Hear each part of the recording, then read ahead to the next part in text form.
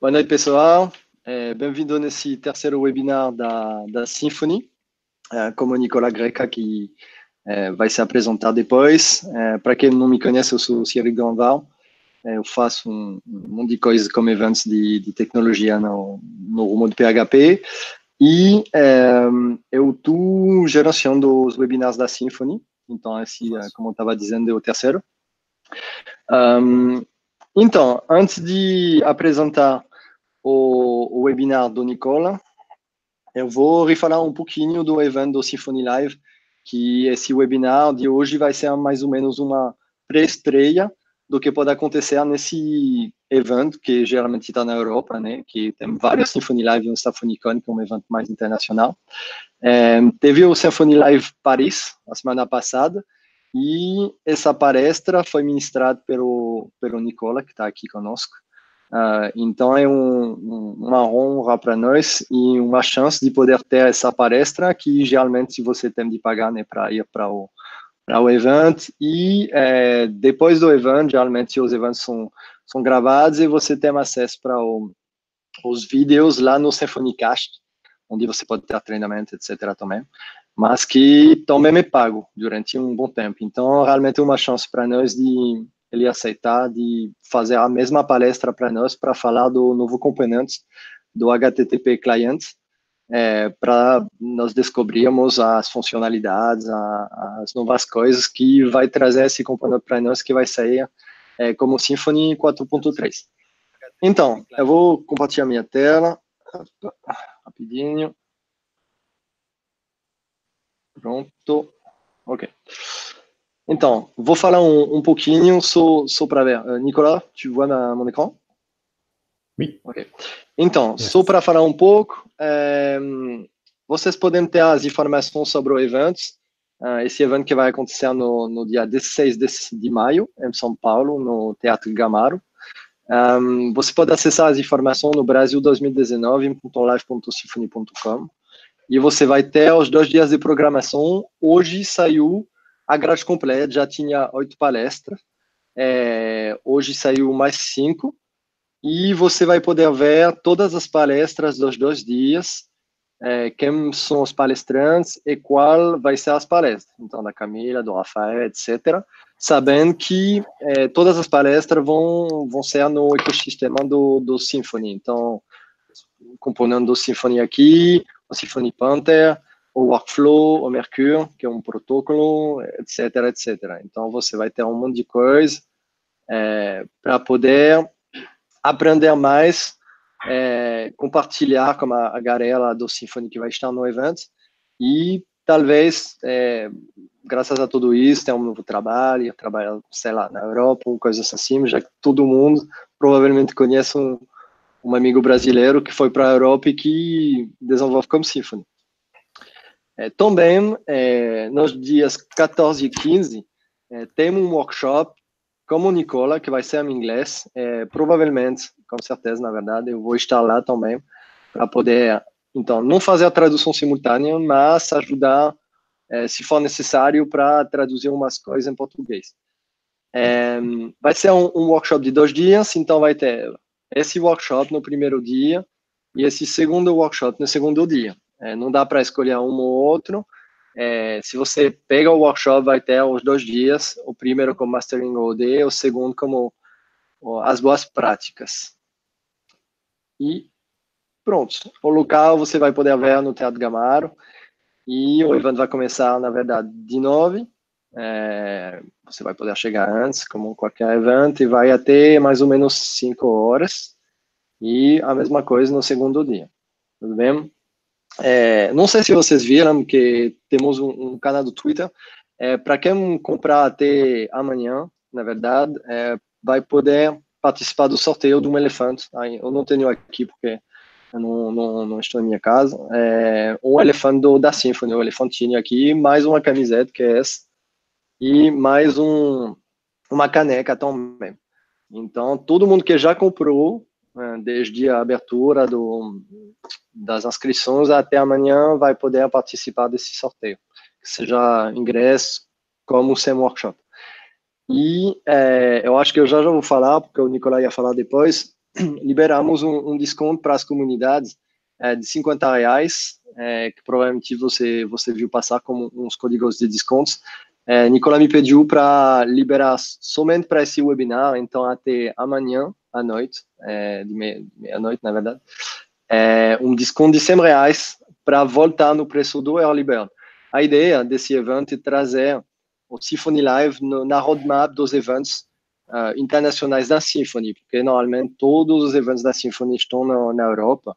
Eles começaram a ver um pouco para o Norte da África ou coisas assim, mas realmente é mais para lá do que no Brasil. Então, a ideia é fazer de tudo para conseguir trazer esse evento e que seja um sucesso, para criar uma comunidade, ampliar essa comunidade que, na verdade, existia um pouco, e ajudar o pessoal a poder se encontrar e criar oportunidades para, pronto, ir além como Symfony. O Nicolas vai falar provavelmente das PRs que podem ser feitas lá no Symfony todo o tempo. Ele falou bastante disso, que, na verdade, mesmo ele fazendo um grande trabalho, qualquer uma pessoa pode trabalhar no framework. Eu tenho até alunos que já fizeram PRs, então não precisa do baita conhecimento para conseguir e para ajudar nisso. Enfim, eu acho que eu já falei um pouco de tudo. Por agora, como eu estou falando, eu não posso ver se tem pessoas que estão perguntando coisas. Em qualquer momento, você pode perguntar no Telegram, que tem um canal no Symfony, no Slack da própria Symfony, que tem um canal português, e um canal Brasil, eu acho, e no chat do webinar, no YouTube. Depois eu vou ver, no final vamos responder para as perguntas, tudo bem? Então, vou começar a apresentação. Antes de começar, eu vou só lembrar essa PR que o Nicolas fez, que foi já aceito, que já foi merge, que introduziu esse componente novo, que vai chegar com a nova versão 4.3 da Symfony. Vai chegar em breve, alguns dias, algumas semanas. Bom, essa PR teve bastante coisa, o Nicolas explicou, você pode ler depois, eu não vou repassar sobre tudo, mas mais ou menos o que vai ter nessa palestra lá hoje vai falar disso. Você pode, se você quiser, colocar um coração, e você pode ver as discussões que teve, que são, eu acho, conversas interessantes. Teve prós, teve contras, teve um monte de coisa, todo mundo ficou bem tranquilo para conversar, e eu acho interessante, ler um pouco tudo isso para ter o histórico da PR. Tá? Então, vamos lá. Então, vou falar um pouco de vocês. Nicolas, tu vois tout? Ok. Então, o Symfony HttpClient. O que é isso, na verdade? Então, como vocês sabem, o Symfony é um framework completo, que tem um monte de packages que podem estar standalone ou depender um do outro. Esse novo componente é um componente que você vai poder instalar dentro do seu projeto da Symfony ou dentro de um outro tipo de projeto, na verdade, se você faz, sei lá, middleware, ou o seu PHP, ou coisas assim. Então, quer dizer o quê? Você vai lançar o comando simplesmente para poder instalar, e depois você vai poder usar, como vamos ver no outro slide, sem ter problema. Ele só vai ter uma dependência sobre o Symfony Contracts, que está chegando também, começar a nova versão da Symfony, e o Polyfill, que é mais para uma coisa técnica, para ter certeza de ter as funções PHP 7.3 que podemos ter, que podemos precisar, mesmo se você não está no 7.3. E eu vou falar mais de 80% dos use cases, como alguns exemplos da Symfony, do blog da Symfony, do Google e coisas assim, para você ver mais ou menos o que tem nesse novo componente. E depois o Nicolas, ele vai falar dessa linha aí, PSR, HttpClient Implementation, que eu vou falar mais do Contract Implementation. Então, é uma coisa bem simples mesmo. O que acontece? Você vai só executar um Composer Require Symfony HttpClient, você vai poder recuperar esse código que está lá no slide, Lembrando que os slides já estão online, mas eu vou colocar depois na descrição do vídeo no YouTube. Aqui vai faltar só a linha do require lá para o vendor autoload, mas você só adiciona essa linha, você copia, cola isso e pronto. Já funciona. Você não precisa de outras dependências, não precisa de outras coisas. Você pode usar no seu código da Symfony ou não, na verdade. E você vai usar essa fábrica aí para recuperar um cliente de HTTP, passar um URL, que pode ser HTTPS ou não. Vamos ver tudo isso depois. É só fazer um request, precisar o método get-to-post. Aqui vamos fazer um get. E pronto, funcionou. Você recuperou uma response, que aqui vai ser um JSON. É muito simples e, tipo, só isso. Como vamos ver depois nos use cases, desculpa, vamos poder usar isso para ter um benefício de muita coisa. Então, aqui o que acontece? Estamos recuperando um JSON através de uma API e queremos transformar o JSON dentro de uma array. Vamos usar esse método toArray, que na verdade tem também outros que vamos ver depois para códigos HTTP, para um monte de coisa. E pronto, se fazemos um done, dá para ver que funcionou. O bom disso, porque lá parece simples e na verdade você pode também fazer talvez um pouco como outra coisa, é que você não vai ter de gerenciar, eu não sei se é a boa palavra, todos os casos de erros. Esse componente ele vai fazer tudo isso para você. Então ele vai saber que você está recuperando um JSON, que você está transformando em um array, e se acontece um erro no JSON, outras coisas, ele vai ele mesmo gerenciar tudo, porque eu não sei para vocês, mas geralmente nos códigos que eu vejo, na maioria das vezes ninguém está gerenciando esses erros que podem acontecer, como um formato de um JSON, uma coisa assim. Então lá não precisa se estressar, ele está gerenciando tudo isso sozinho. Então é só isso, recupera, faz o request, pronto. Recuperar a coisa sozinho, faz um toArray, pronto. Você tem a coisa que você quiser. Então, bom, isso é mais ou menos uma coisa meio padrão que acabei de mostrar. O interessante é mostrar num use case de verdade que aconteceu. Então, vamos pegar o Symfony.com, desculpe, que é o site, né, da Symfony.com, que vocês usam, que tem um blog, que tem muita coisa. Até agora, eles usam o Guzzle. E graças ao HttpClient da Symfony, eles pararam de usar. Então, essa PR, a 1391, ainda está aberta, porque o HttpClient, mesmo se foi merge, ele ainda tem modificações, outras coisas, outros contratos, etc. Então, por agora, essa PR não foi aceita, não foi merge, e vai esperar o 4.3 passar, como todas as coisas que vamos apresentar para vocês, para depois ser aceito, tipicamente nesse site da Symfony.com. Tudo bem? Então, aqui, temos o Guzzle Client, que é a classe, o client dele, que na verdade não é uma abstração, né?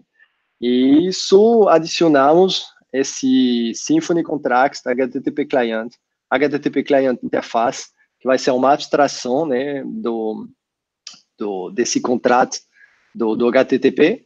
E então vai ser totalmente desacoplada do componente. Aqui transformamos o client que era do Guzzle, na linha 23 embaixo, como o HTTP Client Interface, e graças ao auto-wiring, que vocês conhecem como Symfony, bom, ele vai sozinho achar a coisa que vai bem, ele mesmo fazer o serviço, e pronto, vamos ter rapidamente um serviço que vai ser passado através desse parâmetro lá no construct. E esse HTTP client, ele vai ser stateless. Quer dizer que se você quer gerenciar cookie ou coisas assim, você não vai poder fazer isso aqui.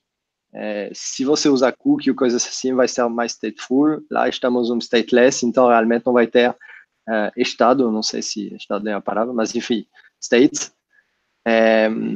Mas enfim, pronto, é só colocar isso aí e já paramos de usar o Guzzle para ter mais as forças e os benefícios desse novo componente. Então, aqui, para mostrar um outro use case, vai ser sobre o packagista, tudo bem? Então, no packagista aqui, estamos recuperando a lista dos paquetes para o Symfony, mais ou menos o que já fizemos no slide anterior. E passamos o nosso HttpClient, request get, passamos nosso toArray para ter a lista completa. E antes disso, ele estava usando um método getJSON URL as array para fazer, enfim, a mesma coisa. Então, ele tem a mesma assinatura, né? HttpClient, request, get e uma URL. Só que depois ele fazia um getBody, getContents e um JSON decode do JSON que ele estava recuperando. Agora, vocês estão vendo que é até muito simples, porque finalmente, todas essas 1, 2, 3, 4, 5, 6, 7, 8 linhas, na verdade, agora é só uma.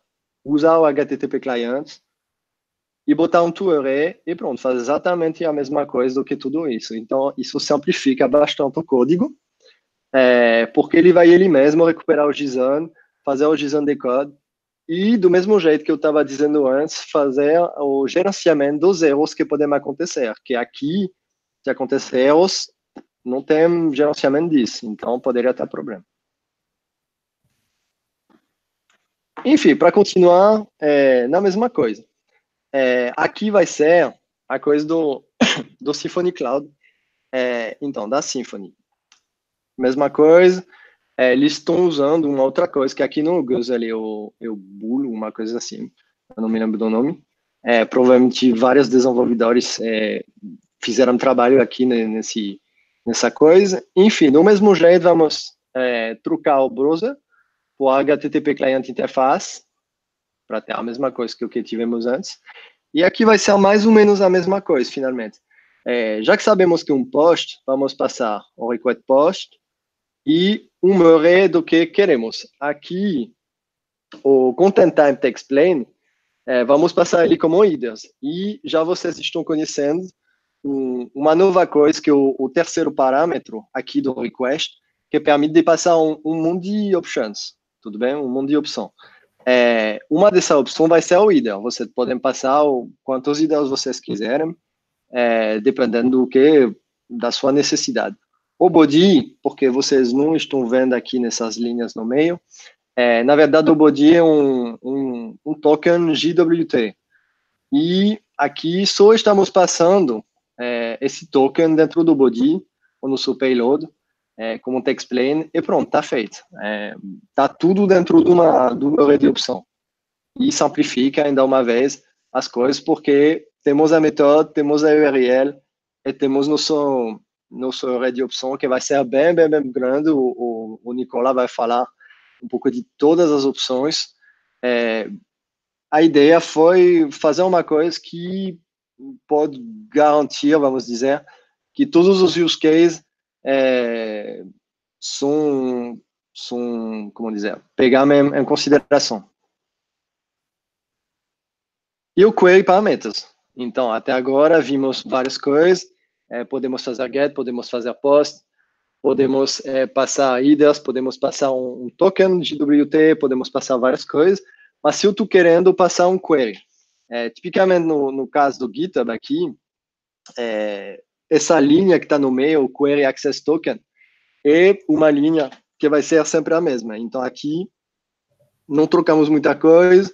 Bom, eles só trocaram o nome da variável, né? Mas o método é o mesmo, a assinatura é a mesma, get é um URL.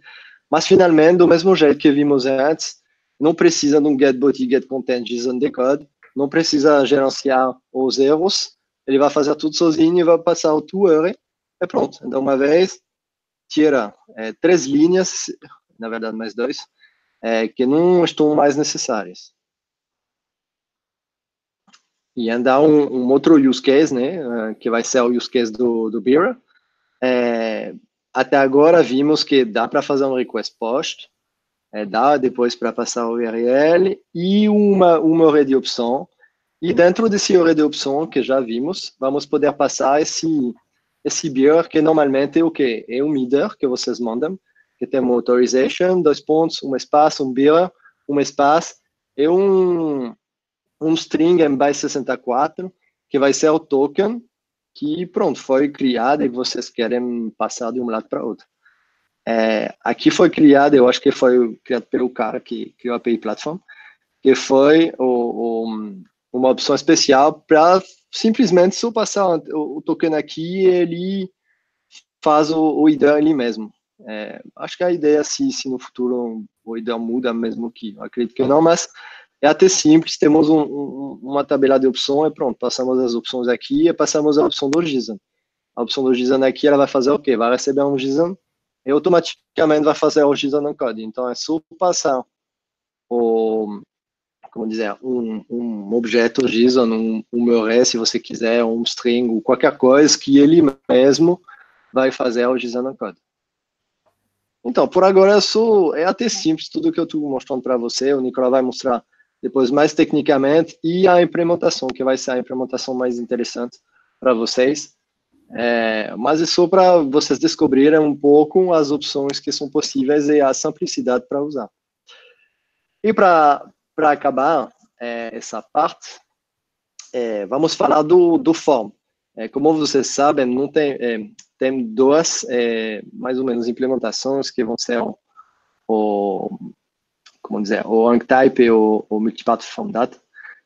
O que acontece? Aqui, a mesma coisa que HttpClient, request post.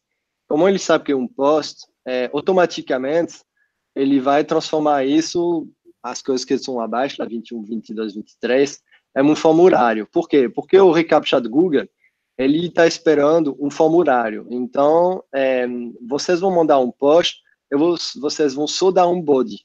O body, finalmente, vai ser o quê? Ele vai, mais ou menos, criar o formulário para poder depois mandar essas informações para o post. Então, vamos ter o secret, as coisas que já tínhamos antes, mas a ideia é só isso. Temos um post, ele sabe que é um post, então vocês dão o nome de body, e pronto. Depois, para ele, a mesma coisa, ele vai saber, dependendo do get ou do post, o que fazer. É tão simples assim. Então, até agora, estou falando para vocês do tour, estou falando de outras coisas. Aí é para ver um pouco a interface da resposta. Bom, não tem tudo, né? Senão seria bem maior do que o slide. Mas só para mostrar para vocês que tem o tour que já vimos. Tem 3 outras, na verdade, tem um pouco mais. O get status code, que vai permitir para vocês recuperar o estatuto, né, o código de estatuto do HTTP, os headers, se vocês querem recuperar eles, e o get content, que vai ser só uma string básica do conteúdo, mais ou menos, né, do que tem dentro. E pronto, se vocês querem usar depois para fazer umas coisas, é tão simples assim.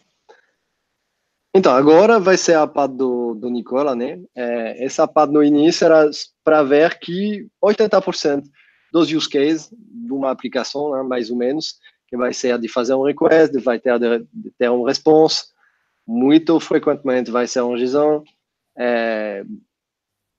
Tudo isso vai ser simplificado pelo fato que, com algumas linhas de código, vocês vão poder fazer um request, passar um monte de opções que vocês vão ver depois, um monte de coisas. Na verdade, vai ter timeout, vai ter um monte de coisas que vocês vão descobrir que vai ser bem legal, que eu não vou spoiler, né?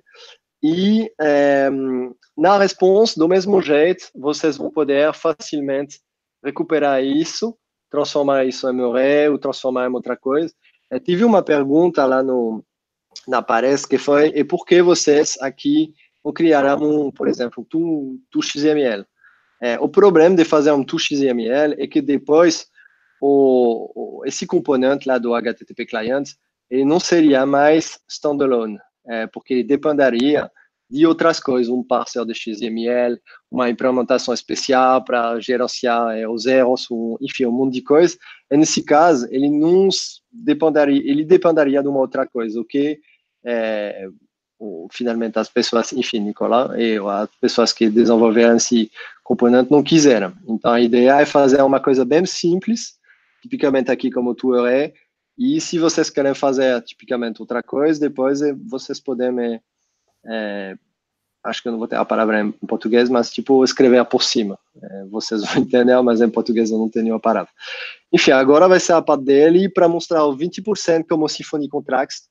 e um monte de coisa até interessante. No final, vou spoiler um pouco, mas no final ele vai mostrar uma coisa bem legal, como coisas assíncronas. Nicolas? Hello, Alors, espera aí. can you hear me? Je vais passer la main. Bouge pas. Hop. Hop. Et All good? hop. Et je pense qu'on est bon. Can you hear me? Can you see my screen? Yeah? Ouais, c'est bon. Perfect. Hello, everyone.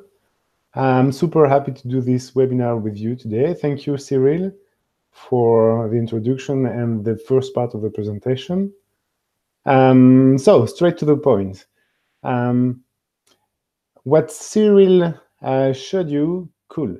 What Cyrille showed you, yeah, covers usually what you do, what we do with APIs, like simple calls. We do one request and we get the response, we JSON decode it and done. But there are much more things we can do with HTTP. I'm sure you have more advanced use cases in mind. And let's see how this is covered also by the abstraction.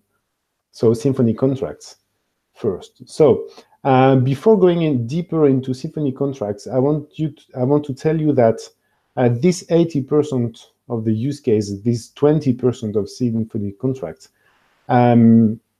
is basically what PSR 18 is about. So in the client, in HttpClient, there is an implementation of PSR 18, which is like this class, this screenshot here. We have a class which is called PSR 18 client, and it takes a client from Symfony, a Symfony contracts one. And then it also takes a response factory and a stream factory, which are required because this is how PSR 18 works with PSR 17, which itself allows building PSR 7 responses, streams, and requests. So you can use that. And if you want to use a library that type hints or needs PSR 18, then it's easy. It works basically out of the box. So if you want to do the same as Cyrille showed on the first slide of the presentation, yeah, this is how you do and how you get the versions of Symfony by requesting the symfony.com versions.json endpoint. So as you can see, there are more lines of code, and these lines are required because this is how PSR 17 and 7 and 18 work together. So first you need a factory, and then you need the client. With a factory, you create the request. So once you have the request, you send the request with the PSR 18 client, and then on the response, you call get body and get contents, and you JSON decode that. So everything is straightforward, but there is some boilerplate. So that's also a reason why we created the HTTP client and the simple way of doing the same, which is that, you know, I personally don't want to work with that many lines of code if there is a better or shorter alternative that doesn't have any drawback. This is, yeah. So if you happen to require this Niholm PSR 7 package, like on the title of the slide, Tobias Niholm has written this package. It's really great. It's already integrated into Symfony, so that you just need to require it, and you will get, you know, auto wiring aliases and everything, recipes, flex recipes, so that it will work out of the box. And that's also part of the, you know, so HTTP client is easy to use, but if you decide to use PSR, it's also easy to use as much as it can be. So back to Symfony contracts. So yeah, we only talked about 20%. What is the remaining 80% about? Let's see. So the options. Cyrille showed you that the request method has 3 arguments. The first is the method, then the URL, and then the options. So you know some of them, and this is the full list of options that you can use. I won't get deeper into all of them. Still, you need to know that, yeah, they cover anything you want to control when you do a request. So you can control the body, the headers, you can control some authentication, you can control the body, but you can also control the SSL certificate, you can control the proxy, and so on. What matters most here, so I could spend a lot of time on each options, but I want to highlight that the options, they are not implementation details. They are part of Symfony contracts, which means if one wants to write a full implementation of the contracts, then this is the list of options that the implementation must provide. And so this means that at the abstraction level, you have all these features that you can use and build upon to do some advanced HTTP control. Maybe it's not that easy to write an implementation because,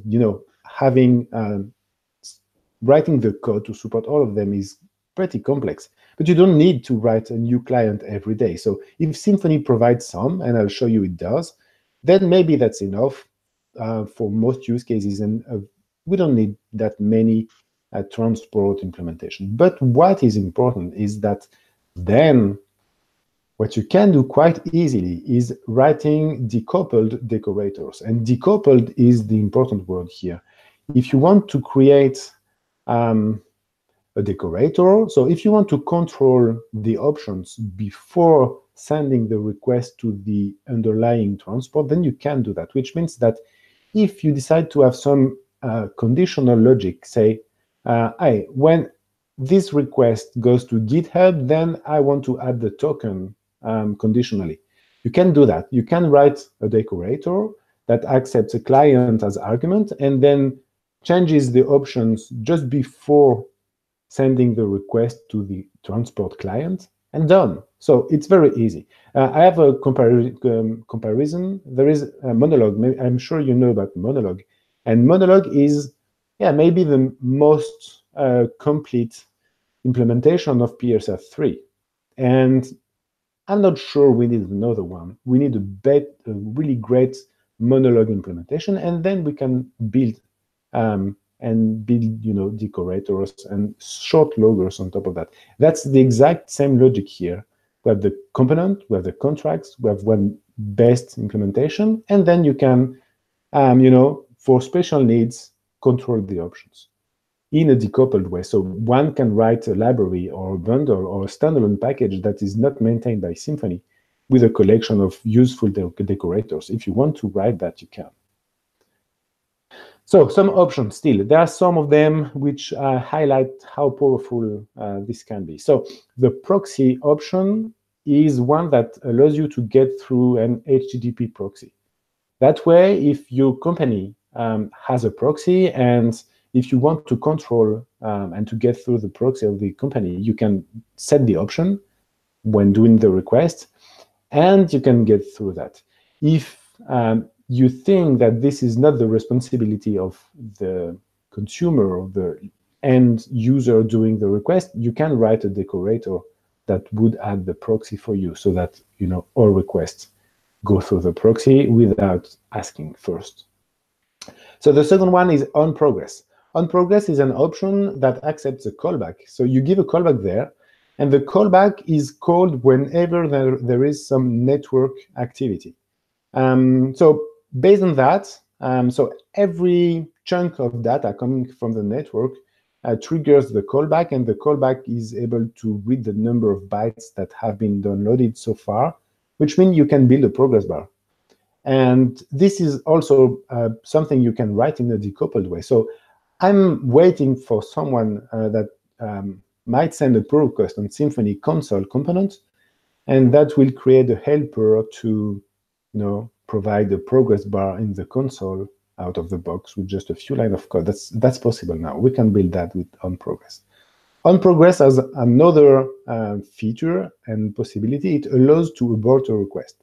So if in the progress callback you decide that after 1 megabyte of data you want to stop the request because you are writing a crawler and the crawler doesn't want to download big files, then it's pretty easy. You just throw an exception from the callback and done. So base URI, third one. So base URI, this one is to resolve relative URLs. So if you want to request some URL that doesn't have any host, of course, to get to the network, you need a host. And if you provide a base URI, done. We know how to resolve that. Again, this plays well with decoupled decorators, because decoupled decorators, that's maybe the best place to add this base URI for requests. Resolve. So resolve is a map. The key is a host name, or the keys are host names, and the values are the IPs, so the internet IPs addresses. And this allows you to bypass the DNS. So if you want to resolve the DNS before and without asking the client implementation to resolve the DNS, you can do that. How useful is that? I have one example in Blackfire. In Blackfire, we want to prevent our internal workers to send webhooks to internal endpoints. And so, because if we allow a client of us to send a webhook to some internal Blackfire Elasticsearch endpoint, then maybe the client, some hacker client, can just, let's say, purge, erase the Elasticsearch database by calling the correct endpoint there. So we don't want that to happen, of course.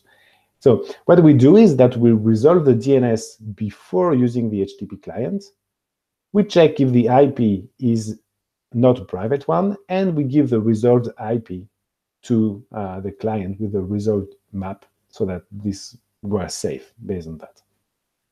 The peer fingerprint. This one allows public key pinning. So public key pinning means you already know the signature of some remote HTTPS endpoint, and you force the certificate to match a signature you already know. So this is secure, and more secure than just HTTPS, because it means that some government cannot be in the middle, because sometimes it's pretty advanced protection, but if you want to do that, you can do that. And max redirects, this is the option that allows you to control the redirection limits. By default, when you request an endpoint, redirection are followed, which means that it's up to 20. I think the default is 20. If there is a redirection, you won't see that.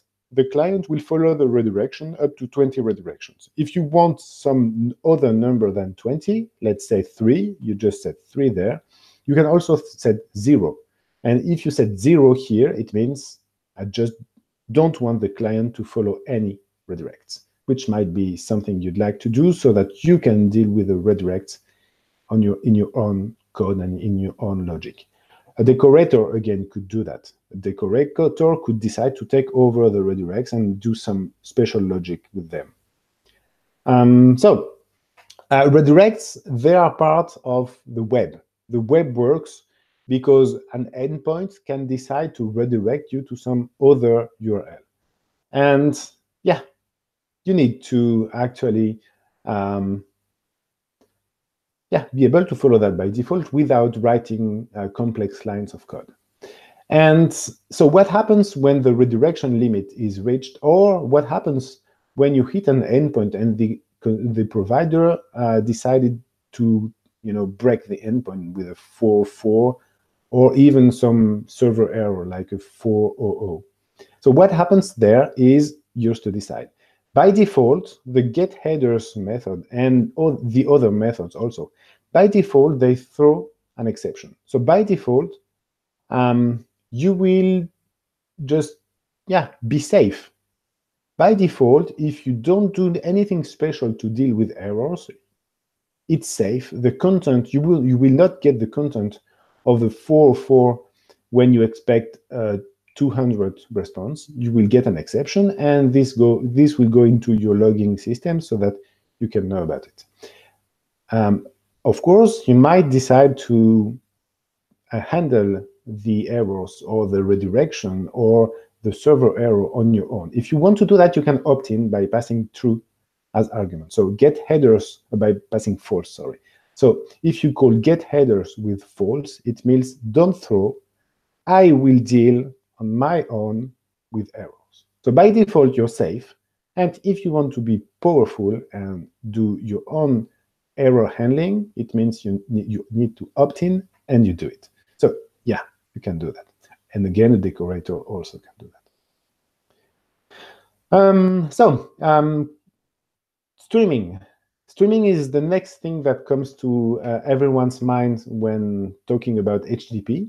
So streaming is about streaming the body of the request. So this is what this slide is about. So the body, Cyrille showed you that you can provide it a string or an array.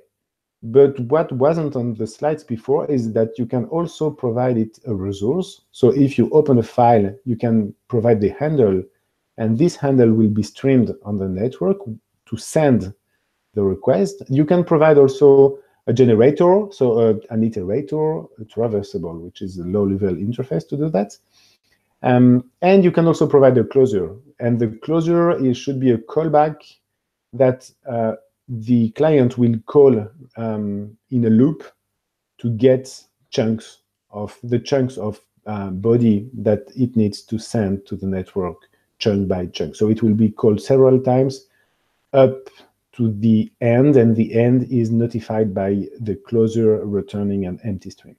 So in this example, I'm integrating Symfony MIME with the request. So Symfony MIME has a class that allows building form multi-part bodies by using generators. So if I do MIME parts to iterable, I get a generator, and the generator is provided to the request method, and this means that now the client is streaming the multi-part request to the client. So if you want to upload a file, done. You are now uploading a file. It can be a big file. It doesn't matter because everything is streamed while uploading the file. This works the other way also. So for downloads, it's a bit different. So now we are downloading a big ISO file, so the Ubuntu ISO file. And so as you can see, there is one more option we're using. So we are doing client requests, and I'm adding buffer false. Buffer false means do not buffer the request in memory. By default, you can, when you have a response, you can call the get content method several times, and you will get the content several times. For an ISO file, you don't want this to happen, because if you do that, it means the content is somewhere in memory. So we disable that, which means you will not be able to call get content, or maybe you will, but only once. And yeah, so we send the request, we get the response. What happens there is that client request is a non-blocking call. Response, you get it immediately. We don't wait for the full ISO file to come back. If on the line on the if where we check the status code, this line is a blocking code line. So here we wait for the response code, and we wait only for the response code. Responses are lazy. So the file is big, it can take minutes, but the status code, usually we have it in less than a second. It depends on the network. So this just waits for the status code. If we were to call get headers, same story. Get headers waits only for the headers. And then there is a new method. So you know about client request. There is also client stream. And client stream, now it's in the for each. Client stream takes a response and knows how, this method knows how to stream a response. So there is some internal communication between the client and its responses.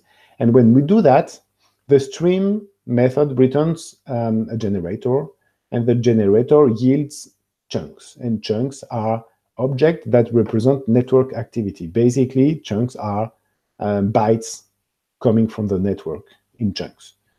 And so in this example, we open a file, a local file, and we write the content of each chunk as they arrive in the file, and done. In the end of the loop, we wrote everything to the ISO file. And if you happen to want to do anything else around the write, like doing more things, you can do that. So that's for one, that's for streaming. And now, yeah, let's stream several responses together. So in this example, we are requesting a lot of requests. You know, here we do in the for, the gray for loop at the beginning. Yeah, we request several times and we store the responses in an array. I told you responses are lazy, which means all the requests are now scheduled and the responses are, you know, in this array, waiting to be read. And what happens in the for each just after is that we iterate over the responses, and one by one, we get the content of each response. And while we wait for one response, for the content of one response to complete, the client in the background monitors all 300 and something responses together.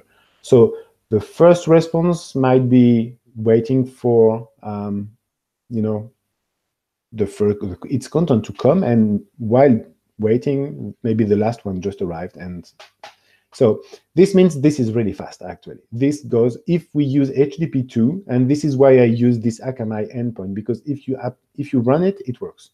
And this is an HTTP2 endpoint. And what this code allows us to do is doing one single round trip for all requests and get all single responses back in one, you know, round trip. Because of HTTP2, it's so powerful. And this interface is compatible with that. There is an issue in this code. If we think about performance, the issue is that we read responses in order, but maybe the last response arrived before the first, because maybe the last response is smaller than the first one. We can fix that, and that's what the next slide is about. So now I'm using stream. You remind, so stream, now you can also provide it several responses. And when we do that, the response, so we are still yielding chunks, but now chunks come in random order, or I mean, each response come when some network activity arrived for this single response. So if you want to know which response got some chunk, this is the key. So as response gives chunk, this is the chunk for the corresponding response. And on the chunk, you know about get content, it was before. You can also check if it's the last chunk, so which means the response, some response just completed. So if chunk is last, you can do something with the response because it's completed. And if not, maybe you want to do something else, or maybe you want to just continue to wait for another response to complete. So the pro tip at the bottom of the slide is about answering the question. Maybe you have in mind this question: how do I know which response just came back? You know, you are in the loop, and the loop you have a response, but which one is it? The first? Is it the last? Is it something in the middle?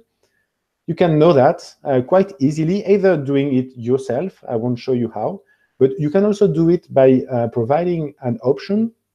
So when doing the request, it's not on the slide, but by doing the request, you can provide a user data option. And the user data option, you can put any value there. For example, the number of the response, and then you can call the getInfo method on the response. And if you call getInfo and you provide user data as argument, you will get this exact value you provided as option at before. So you can put a number there, but you can also provide a callback, like a closure that knows what to do next with this specific response, or anything really. It's up to you. The only job of user data is to be forwarded back to the response as is, and the client doesn't know anything else about it. Yeah, this is what I get on my network. So this code runs in less than 1 second to do 379 requests and responses back. I was pretty happy with that. It's pretty impressive. So of course, HTTP2 is doing the heavy work, And curl actually is needed to achieve this level of performance with an HTTP2 server. And so, yeah, we have a pretty nice technology, and this client allows leveraging everything. Stream also has a second argument. The second argument is a timeout, and the timeout controls how much sequence you are up to waiting for before yielding a timeout. So we give all responses there, and if all responses or all remaining responses are, waiting for some network and nothing happens before this timeout, then the for each will start yielding special chunks, which we call timeout chunks. And this allows you to control how much time you want to wait. And 0 is a special value because 0 means I don't want to wait any seconds. And this is useful to read the buffers that are already in the network or in the kernel. While you might be doing something else, like reading some other AMQ, PQ, or I don't know what really, but something else than doing network. So your program does something else. And at some point, you want to read what happened on the set of responses that you sent before. And if you want to do that in a non-blocking way, you can do that. You just provide 0 as a timeout, and you read all the chunks that arrived. You deal with the timeout chunks because, of course, you will get timeout chunks because all responses will time out after 0. And that's something you can do easily. There is an isTimeout method to check if it's a timeout, and done. You can, do that. Get info. Get info, you already know about user data. So this is the 5th method on the responses. So there is get status code, get headers, get contents to array, and the 5th method is get info. Get info allows you to get more information about the response. So more information, for example, is row headers. If you want to have the row headers, so get headers return some headers in a normalized way. Row headers return all headers that came back, including all headers that arrived while following redirections. Redirect count, so that you know how many redirections the client followed before coming there. Redirect URL is the resolved location if you happen to get a redirection, a 3 something. So there's something complex when dealing with redirection, which is resolving the location header, because if there is .. or .. and this can be anywhere in the path of the location part, then this is complex. There is some complex logic to resolve and remove all these .. and deal with them. Redirect URL, its contract, it's to just resolve and be resolved, so that you can quite easily follow redirection with your own specific logic reading that. Start time to know when the request started. HTTP method, of course, you know about it. HTTP code, it's the same as get status code, but sometimes it's easier to read it there. Error, any error message, if the request failed. User data, okay, and URL is the last URL, including the redirection. So if you ask a foo and then there is a redirection to bar, then URL will contain bar. So yeah, that's it for that. Now, everything I told you before is about or was about the contracts. Everything was at the abstractions level. Which means that you can just type in HTTP client interface, and without binding you to the implementation, to the component, can get all these features guaranteed. Of course, Symfony provides also an implementation. I worked on a component. So the component is where the code that implements the native HTTP client, and the other one is the curl HTTP client. Both provide all features of the contracts. They both do secure redirect, which is not the case for neither native nor curl. There is a CVE in curl 1 year ago, and if you have an earlier version, then you are exposed. It has extended time info, the get info method. It returns more things like timings. It does transparent HTTP compression, so JZip. gzip, and dechunking, which is something that all clients must do, but this is done out of the box.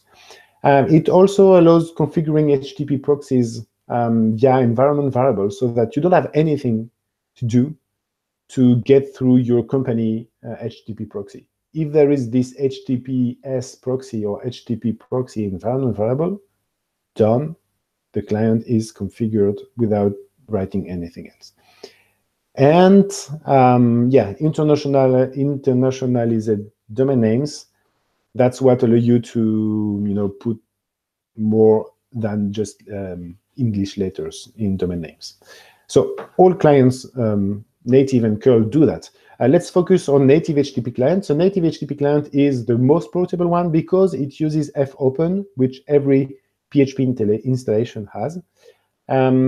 It's based on the HTTP stream wrapper that is bundled in PHP. The redirection logic, I re-implemented it because the native one provided by PHP is so buggy. Sorry for that, but yeah, it's so buggy. So now it's fixed. It has a drawback, and the drawback is that when we call fopen, it blocks until headers arrive. So that's the drawback. It doesn't do HTTP 2, and it doesn't do HTTP 1.1. What I mean is that it creates a new connection for every single request, which HTTP 1.1 could prevent, but the implementation doesn't allow that. So anyway, the portability is the main argument. It still does multiplexing for the bodies. So when downloading the data, you can download several files or several resources together, and the stream method you know about will multiplex all and monitor all responses together. Now, if you look and if you know about fopen and file get content, you know that there is this context options, and the contracts abstract all single options in the HTTP and SSL and socket stream wrapper, which means there is no reason to use fopen or file get content anymore. There is no single feature that you don't have access to while using HTTP client interface. Curl. So curl requires the curl extension, of course. There is also this redirection issue that is re-implemented in PHP so that we don't have the bug. Curl is able to multiplex both bodies and headers, so this time it's not blocking at all. This is the power and the superpower of curl. Curl also, when you have some latest version, it's HTTP 2 compatible, and it works also with HTTP 2 push. And this is implemented in curl client. So if you want to use HTTP 2 and HTTP 2 push, done. You just need to use that, and it works.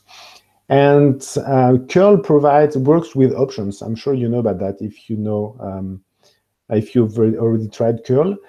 I looked at almost all options, and I tried to abstract them all. So if the list of options in HTTP client interface is so long, it's also because I wanted to cover all use cases that curl tried to put behind all options. So yeah, usually you don't need now to use curl options anymore because all use cases are covered by the contracts. There are 4 more decorators. Scoping HTTP client, this one looks at the incoming request URL and adds more options based on the request URL. So this implements a generic logic, generic decorator. If I hit github.com, then add this token. If I hit symfony.com, then add this other credential header, and so on. So a scoping client just takes a map of URLs or patterns of URLs and options to apply to these URLs. Mock HTTP client because we need something to write tests, of course. Caching HTTP client, this one is an experiment integrating HTTP cache from the HTTP kernel component and plugging it into a decorator and providing them very simply an HTTP compliant caching layer that looks for the cache control headers and all the options there, and that leverages the HTTP cache class, which is a quite old class, and by old I mean proven and well-tested class of Symfony. And then there is this last one, PSR 18 client, you already know about. There are some work pending, so traceable HTTP client, some record and replay, so that you can play some real scenario by hitting a real provider endpoint, and you can replay them using the mock HTTP client. This is work on progress.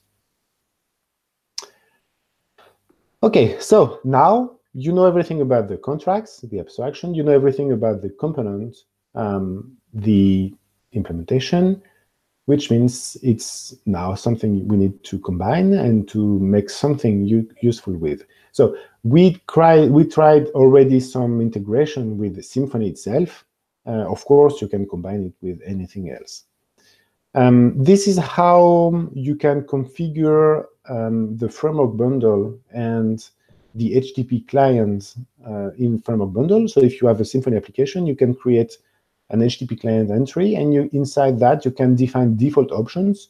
So an example of a default option is the user agent. Maybe you want all your outgoing requests to have some user agent, so you can configure that.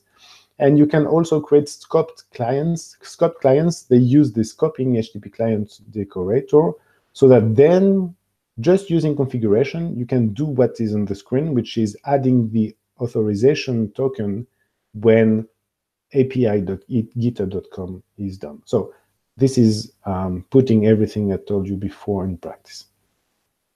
Yeah.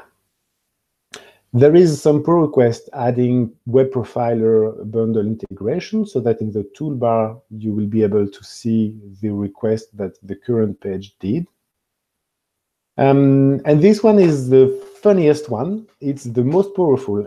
This is using the browser kit component to create a web browser, something you can program. So we create a client, and then we create a browser by using a new class. And this class is only like 50 lines of code, the HTTP browser. So we create a new HTTP browser that is going to use a real client to do real requests. But now with the browser, we can use all the methods on browser kit. So if you do functional test, you already know about browser kit.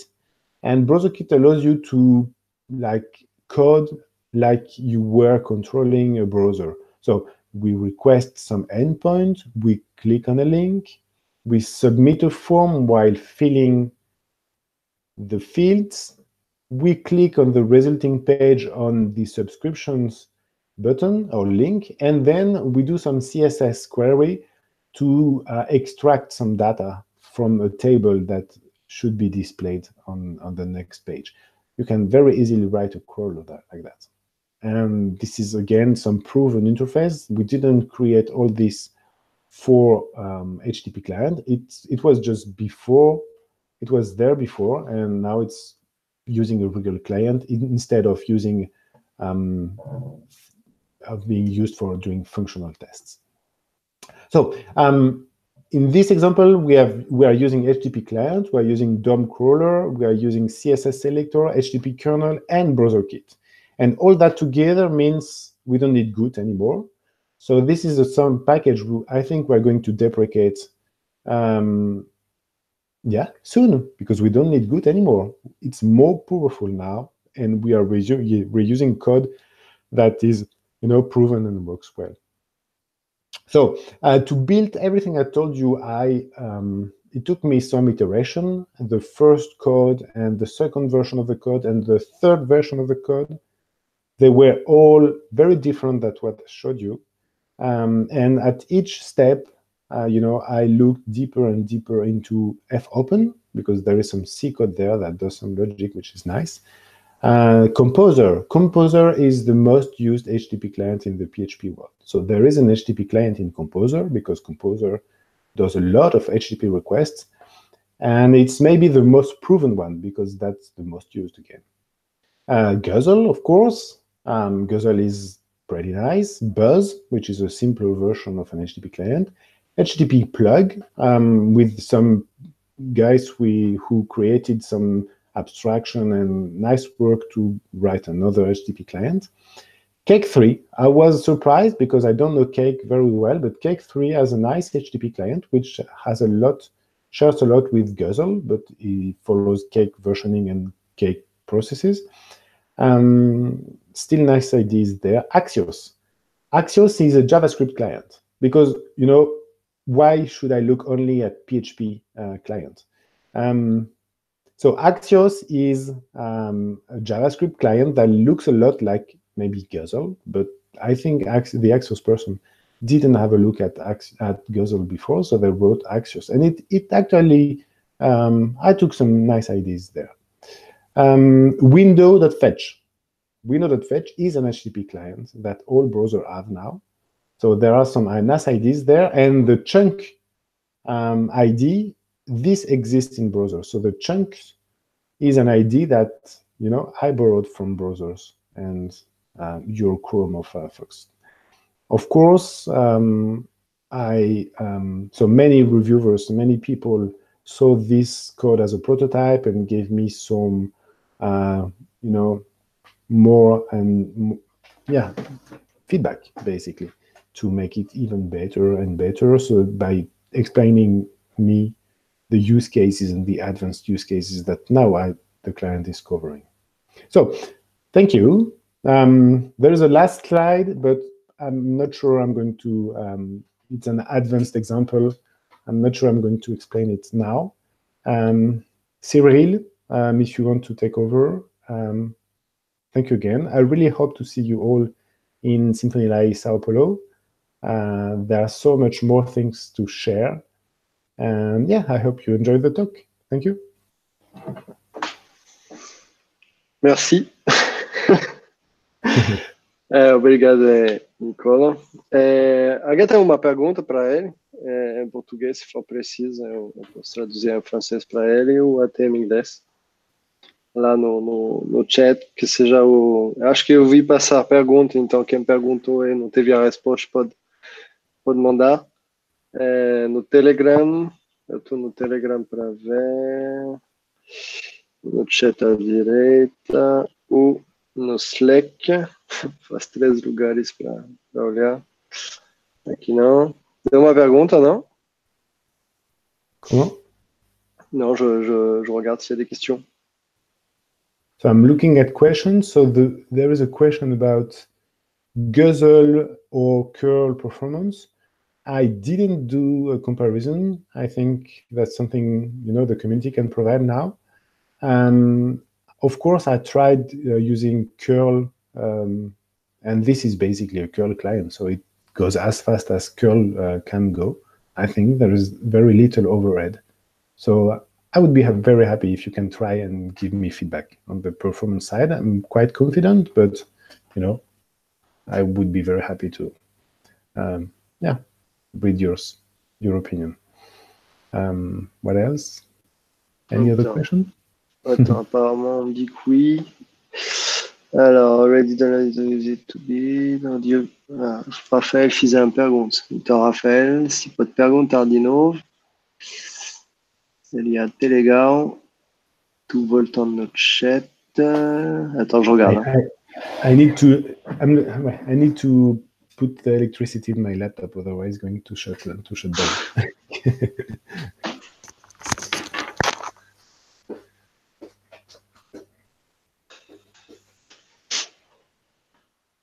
Bom, perguntando de novo, eu não achei a pergunta das pessoas. Se querem perguntar agora. E talvez fora. Então, aqui não tem.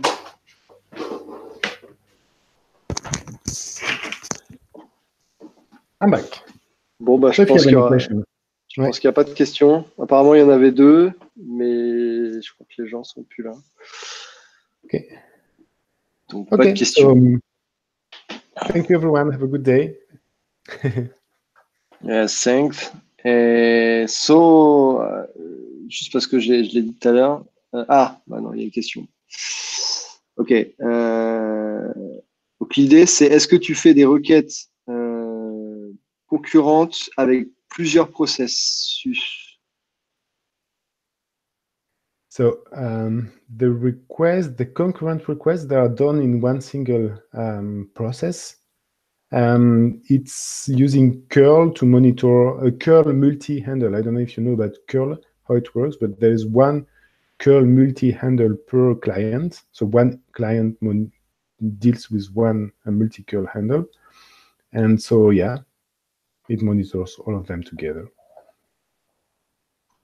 Ok, parfait. Outra pergunta? Acho que tá bom para a resposta. Eu acho que o chat não tá ao vivo. Bon, je pense que ça va être bon. On reçoit pas le chat, je pense, en temps réel. Ouais, s'il y en a une autre. This is a good question. So what was the main reason to create HttpClient, considering that Guzzle is an excellent and complete tool? So this one is a very good question because we thought a lot before doing it, and there are several questions, answers. So one is that when we wanted to create the Symfony mailer component, we realized that we were going to need an HTTP client, because doing a mailer right nowadays means sending API requests to providers, because that's how we send mails. And so we said, which client are we going to use? And we looked at existing clients, and we have some processes in the Symfony ecosystem, like the backward compatibility promise and the deprecation policy, and the way we have the core team and the quality standards we enforce. If we want the Symfony mailer component to be as good as we want it to be, it means we need to build on top of packages that are as good as the mailer component, or as good as we want it to be. And this was not the case. Sorry for Guzzle, because Guzzle we don't have any control over the way Guzzle decided to break backward compatibility, for example. And we also don't have control over the way they abstract things, or they will evolve in the future. So there's something on Wikipedia which tells about that, which is something called the package principles. And if you read the package principles and you think at the design level, we didn't have any choice except writing another client so that we could enforce the high quality we want to have. So that's one answer. There are more answers. So Guzzle is not that good, actually. It works really, really well, and it's the best client we have. But if you look into details, there are a lot of leaks, abstraction leaks, pieces where it works only if you use curl, but it's not visible. So there is no abstraction in Guzzle. It's a big piece of HTTP client with it's a patchwork of code, and it means it's not that clean, but it works well. So thank you, Guzzle. Next question. I hope I answered the question. It's a long question, and I mean the answer could be much longer because it could be a discussion. But at least now we have the code and we can discuss about it. There is a way to attach middleware like Guzzle does, or on those clients.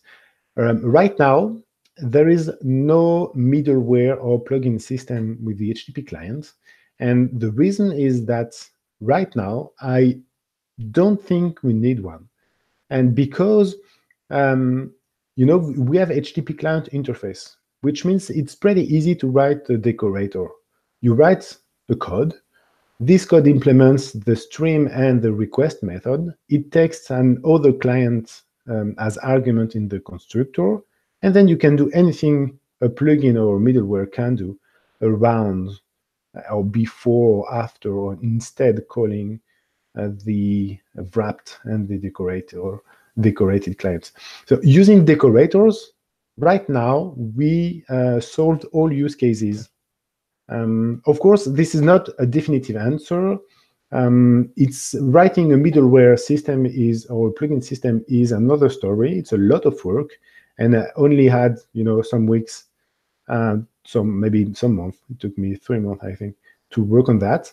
So maybe it can happen next. We'll see. Another question? So Clancy header.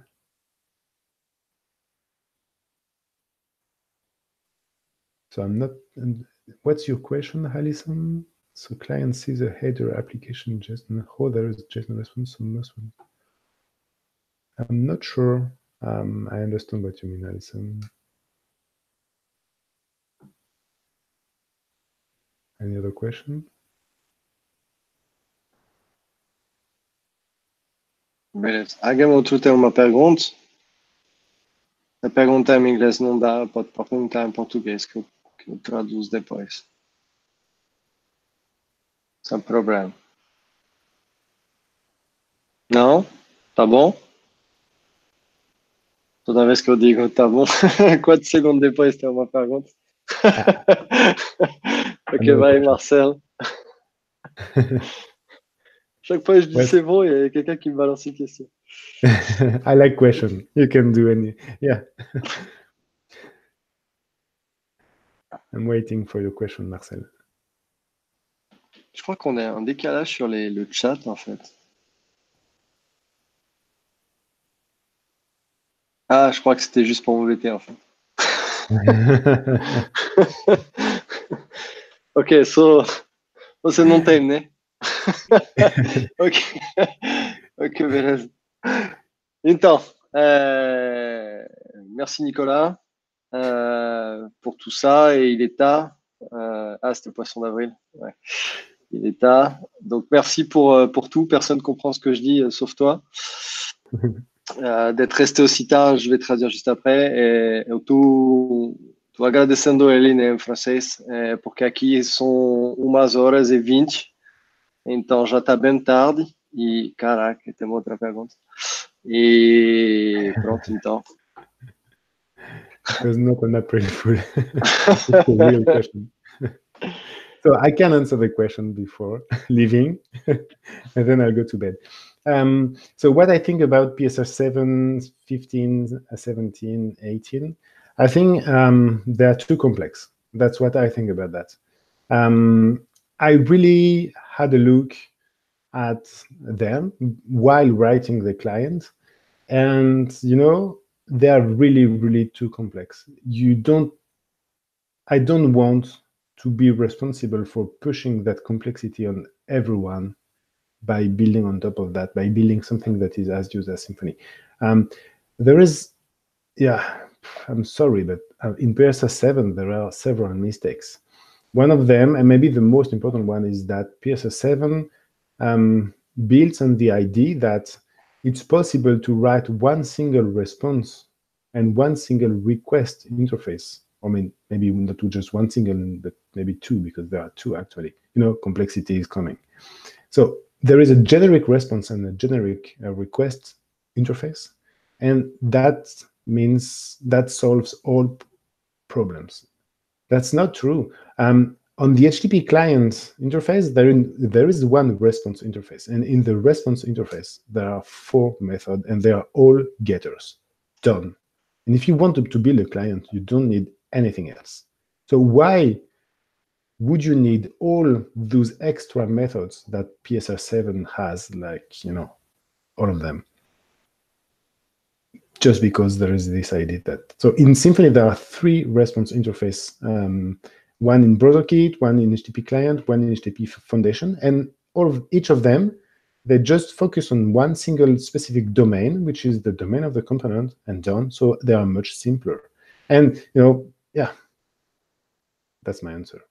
Too complex and not powerful enough.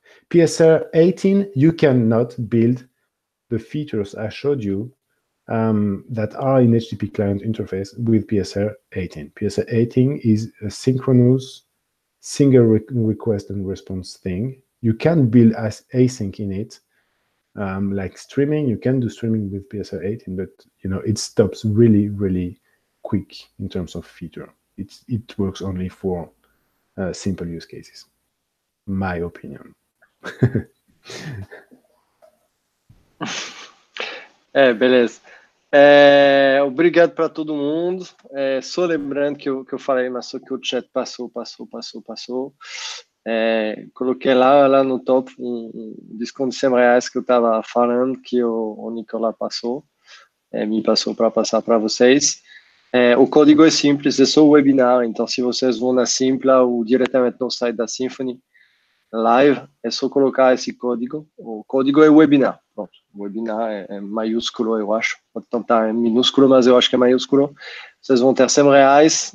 A ideia realmente é pelo fato que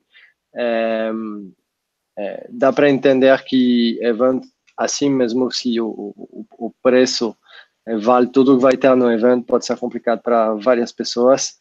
Então, a ideia é ficar mais acessível para todo mundo, só que, pronto, realmente precisa organizar um monte de coisa, então esse código especial que vale só para o webinar vale até amanhã à noite.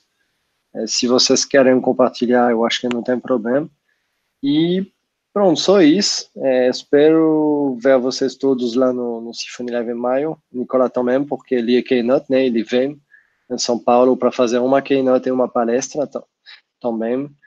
Vocês vão poder ver lá na programação, vai ter uma palestra sobre a HTTP 3, para explicar um monte de coisa, já que ele falou já um pouco de HTTP 2. E pronto, boa noite a todo mundo. E Rafael, Cia. E pronto, abraço, tchau.